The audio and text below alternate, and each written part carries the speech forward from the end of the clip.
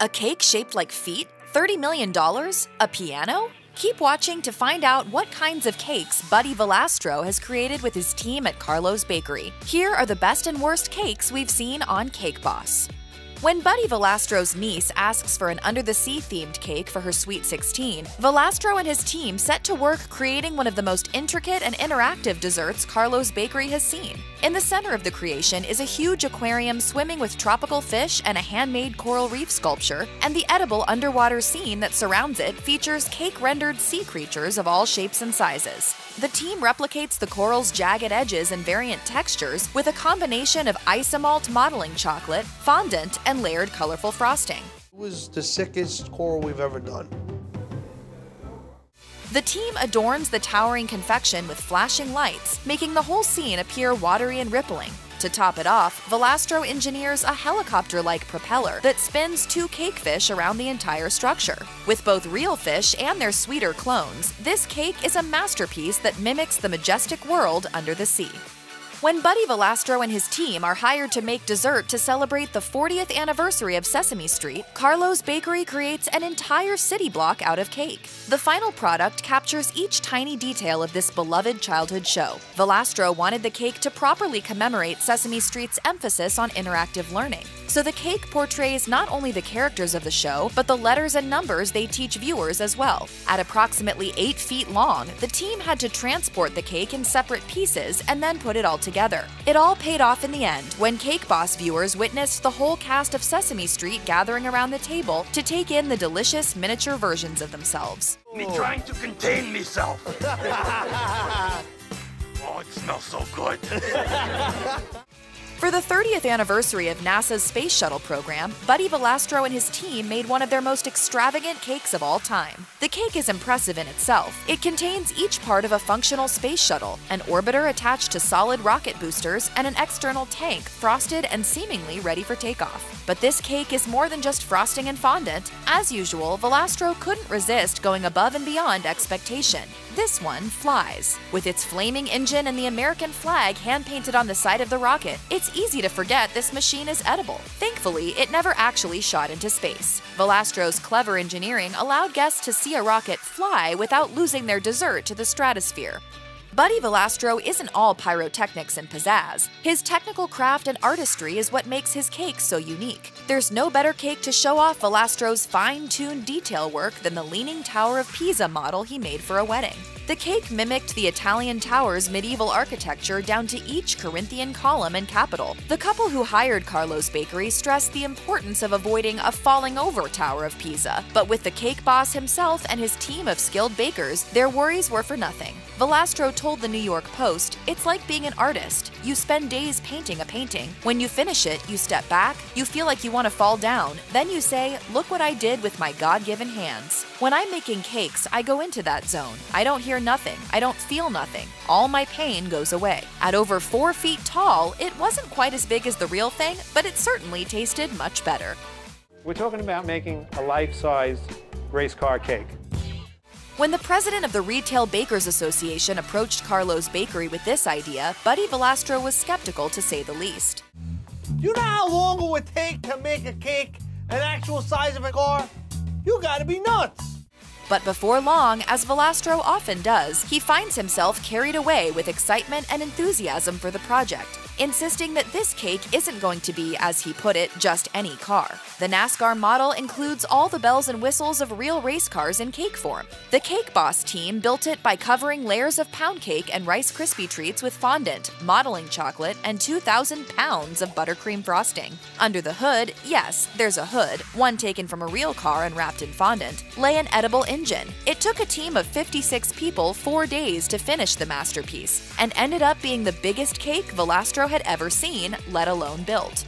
When Shenandoah Conservatory, a music school in Winchester, Virginia, wanted to throw a party for their donors who helped them purchase 94 new pianos for their music students, they knew the only place to turn was Carlo's Bakery. The task for Valastro and his crew? Create a life-sized piano cake to feed a party of 700 people. We've done some huge cakes. This one's probably top 10. And it was no easy feat. The team was understandably nervous to drive a giant cake balanced on 3 legs all the way down to Virginia, so creating a stable base was key. And then there was the issue of covering their massive confection with one seamless piece of fondant to replicate the smooth finish of a Steinway. In order to get a piece big enough, Valastro had to fully climb on top of the counter to roll it out himself. Grand pianos have the most beautiful glossy black lacquer, and the way we're going to achieve this is we are going to steam the heck out of this cake. In the end, the team delivered an impeccable Steinway replica, complete with detailed sheet music and all 88 edible piano keys sitting atop a stunning gold base.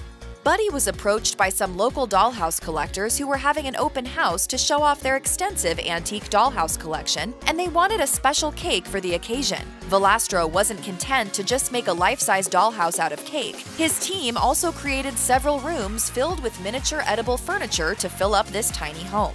Using a molasses Swiss cream filling for the structure of the house itself, the design team also sculpted a mini velvet sofa, a little dining table complete with a doily table runner and tiny flatware. The kitchen had a fondant stove and a tiny coffee pot, and the proverbial cherry on top? They even made little paintings and portraits to hang on the walls, all out of edible, moldable fondant icing. We got everything in here, including the kitchen sink. If the cake business doesn't work out, at least Valastro knows they can easily pivot to the construction business. This Cake Boss creation drew from the most unlikely inspiration: tax season. Buddy Valastro's accountant friend asked him to make a cake for his CPA employees who were being overly taxed by a brutal tax season. What better way to honor a group of people under stress by the IRS than with a life-sized replica of themselves? Buddy built his stressed-out accountant using brown derby cake, which is made with whipped cream and fruit. And in order to achieve that lifelike look, he had his staff pose in various anxious ways so he could get the body language just right. While the size and scope of the cake is astounding, it's the attention to detail that really brought it to the next level. From the look on the cake CPA's face and the crumpled receipts to the container of Chinese food, the Post-it notes, the lifelike office phone, and the laptop computer, it's all so realistic. Anything that can make taxes seem appetizing is a win. I think the thing is unbelievable, and let's be honest, the size is fascinating. I can't believe what Buddy was able to do.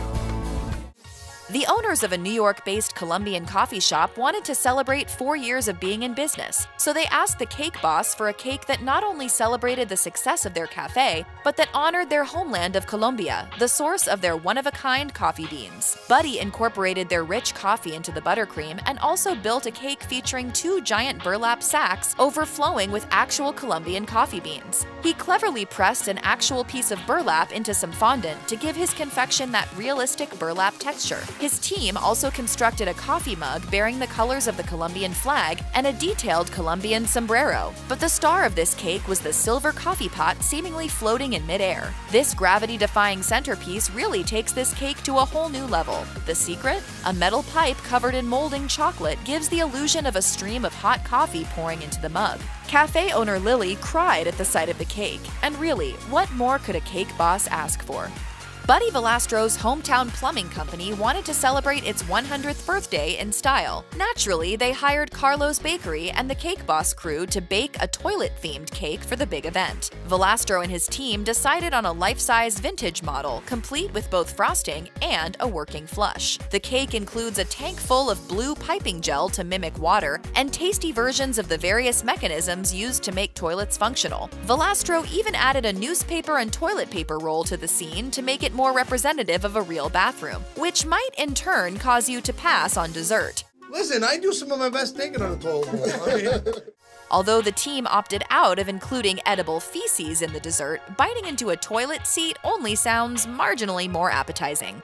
Buddy Valastro cashed in on a diamond-studded wedding cake at a whopping $30 million, breaking the record for the most expensive cake of all time. While most of Valastro's cakes aren't cheap, prices fluctuate in the lower thousands, this one was a whole new kind of extravagant. The bride insisted on adorning the cake with real diamonds, rubies, emeralds, and sapphires, making much of the multi-layered cake inedible. Valastro admits the cake was pretty plain before the expensive decorations were added. He made a tiered vanilla cake with white frosting and place the jewels haphazardly into that blank canvas. Valastro claimed he wanted the gems to steal the show, but even diamonds lose their luster when you start to think about the kind of person who is willing and able to spend such an excessive sum of money on dessert. I'm a baker.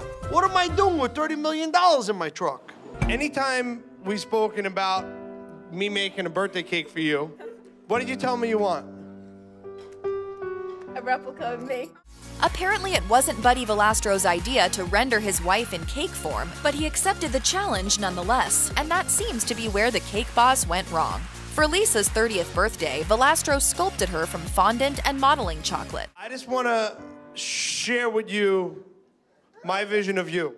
He claims it's his prettiest cake, thanks to the beauty of his model, but the thought of biting into a chunk of Lisa's arm ruins the sentimentality a little. Standing upright at over 5 feet tall, the cake's frosted eyeballs seem to follow Valastro's party guests around the room. Luckily, Lisa did not seem to notice, unless her excessive enthusiasm was merely hiding her horror. We wouldn't be surprised if that were the case. But hey, it's the thought that counts, right? When Ed, Buddy Valastro's party planning customer, pitched a chandelier cake to him, Valastro's first question was, Does it gotta hang? Yeah, I mean, it's chandeliers hang, buddy. Cakes don't hang. But soon enough, the Cake Boss team displayed an upside-down tiered cake covered with blown sugar pieces and LED lights. Sadly, though, the chandelier cake was not long for this world. As Valastro lowered his creation down to the ground so he could serve it to his guests, it crashed to the floor. It just slipped right through my fingers. Thankfully, no one was hurt by the shards of blown sugar that splintered from the masterpiece as it met its untimely end. A spa in Hoboken, New Jersey was holding an ugly foot contest, and Buddy Valastro was hired to make dessert. The cake could have depicted anything even vaguely related to pedicures, for example, polish bottles, filing tools, even nail clippers. It could have just been a regular frosted cake, but in typical Cake Boss fashion, Valastro and his team dreamed up the most ridiculous idea possible and put it on a cake. The bakers carved 2 human feet, one before the pedicure and one after. Even if the foot is sparkling clean, no one wants to see it on their dessert plate. But wait, there's more. This cake also featured, in gory detail, a pre-pedicured foot, complete with warts, yellowed toenails, and cracked heels. The fact that Carlo's Bakery was paid for this one is a feat in itself. During a Halloween episode, Valastro's team was approached by a woman named Betty who said she was part of a crew of actual vampires. Me and my friends are vampires, and I'm going to become a vampire, and it's a really big event, and I'm very excited, and I've been working on it for 5 years, and they finally accepted me.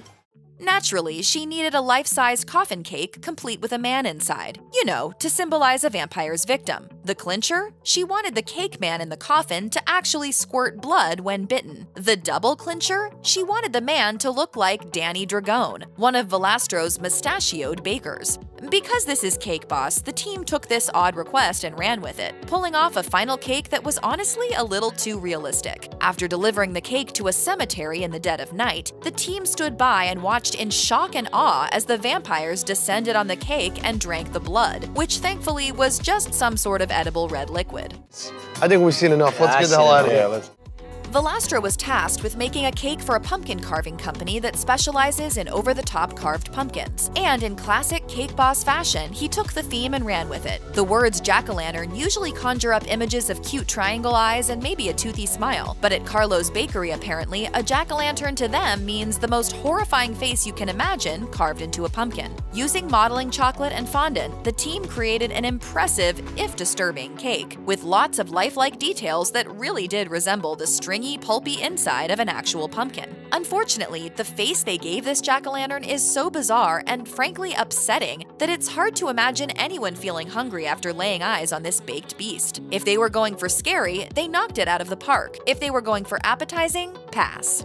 While most of Buddy Valastro's wildest ideas become delicious works of art, the hearse cake ended up looking more creepy than cool. Valastro should have run for the hills as soon as his client said they had a special idea. You want a what? A hearse? What are you, pot? Valastro and the team then got to work to commemorate the birthday of an undertaker. This cake features a pink hearse driven by a chocolate version of the birthday girl. The scenery surrounding the car is a strange combination of zebra stripes and psychedelic flowers, making for a jarring aesthetic overall. I learned a long time ago, you always do whatever you can to make the client happy, okay? Maybe Mary didn't get the memo, but This is what they want. This is what they paid for. While it was a thoughtful idea, some vocations simply aren't right for being depicted in the frosted world of cakes, and an undertaker is certainly one of them. Luckily, the birthday girl appreciated Valastro's work, but it's hard to imagine anyone else enjoying biting into a corpse's preferred mode of transportation. You know, a lot of people were like, oh, buddy, why the hearse, why the hearse? I'm like, she's an undertaker. Some cakes aren't born bad, they just fall victim to their circumstances. Such was the case for this cake, which was made to celebrate a girl named Lexi's Sweet 16 party. Valastro's vision for the cake was that each tier would tell a story about her life, from a beach-themed bottom tier to a fondant Starbucks cup, cityscape middle layer, and even a signature Bloomingdale's shopping bag on top. Unfortunately, Lexi's life wasn't the only story this cake would tell. As it was transported down the stairs by Carlo's Bakery employees Danny and cousin Anthony, the cake fell victim to gravity, tumbling down the entire flight of stairs as onlookers screamed, not to mention Buddy's sisters. What the hell happened? My brother is gonna kill you. You telling me? Buddy! Are you alright? When Valastro saw what happened to his creation, things obviously got even worse. What did you do? It's Danny's fault. This is for today. I told him I had to reposition my hand and he pushes the cake towards me. Bring the thing inside. But amazingly, Buddy and his team managed to rebuild the cake in an hour and a half, which means Lexi still got her cake and a truly Sweet 16. He put in so many different things about me personally that it was amazing. The cake was great. To see how happy that girl was made my day. Check out one of our newest videos right here. Plus, even more mashed videos about your favorite food shows are coming soon. Subscribe to our YouTube channel and hit the bell so you don't miss a single one.